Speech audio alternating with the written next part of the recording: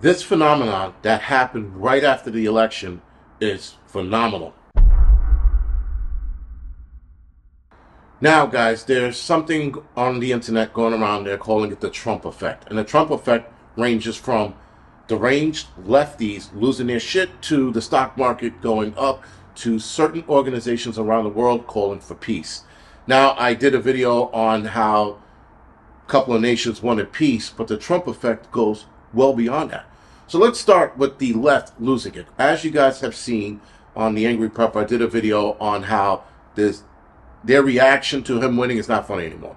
It was funny the first couple of days, but now it's getting dangerous because they are throwing threats out there and talking about what they want to do and all this other shit. Now, they can easily say they're just performing on their video, but the one guy, the black dude, this asshole here, this guy was dead serious about it because this threat came back in January of 2024 or February of 2024. Nonetheless, earlier this year. That's watching that. Then you got people stating, or rather a college saying that they needed to give kids a day off after the election because of Trump's win. They gave kids a day. So the Trump effect is, it starts all the way down there to going all the way up. They saw the stock market shoot up the day after he won the election. And everybody's like, if you know what a 457 is, if you don't, I don't want to explain it, but it's sort of like a second pension on top of your pension kind of deal. But anyway, we saw that shoot up dramatically after Trump went, and the stock market went crazy.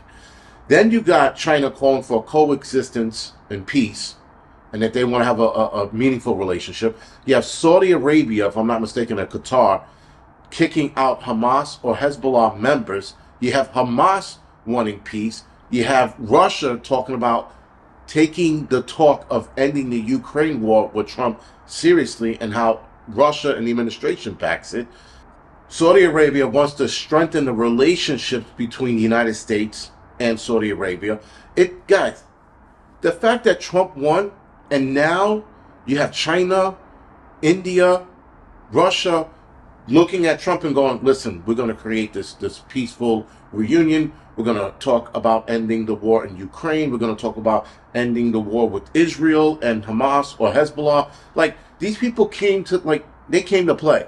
And the craziness about it is that they didn't do this with Biden, and they didn't do it to Kamala Harris. And if Kamala Harris would have won, we would have been toast.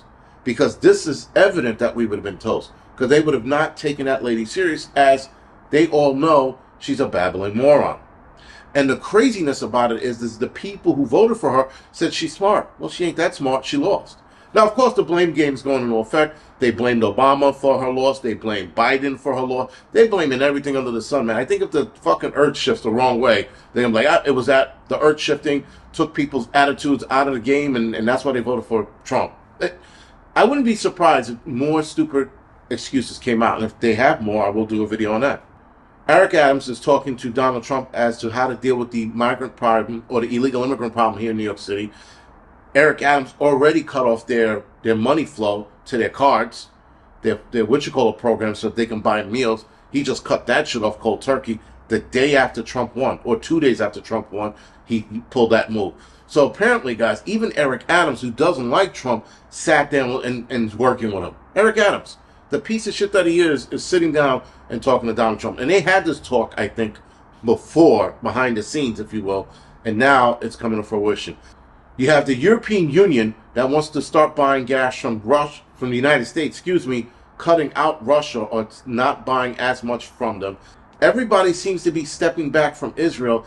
Israel is the only one that hasn't responded to this at all. At least I haven't seen anything.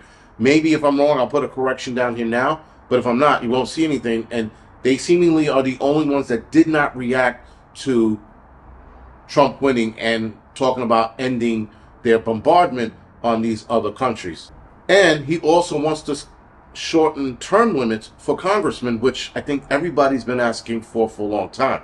There is no reason why we should have skeletons dancing in Congress.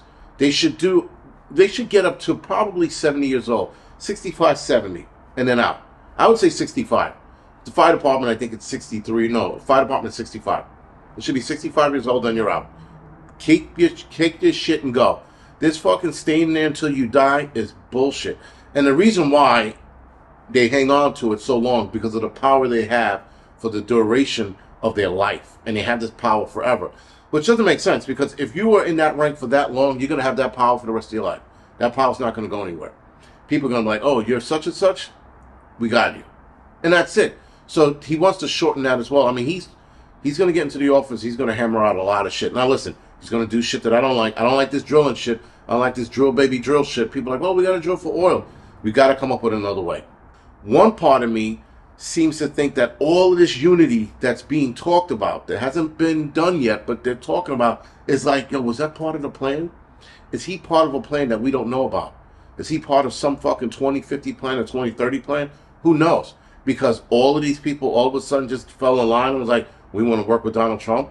Or did they hate Kamala Harris and Biden that much they wanted to give them no respect, and that was their fuck you to the Biden administration, teaming up with Trump? There is that as well. So, guys, this is the Angry Prepper. Thank you for watching the Angry Truth channel.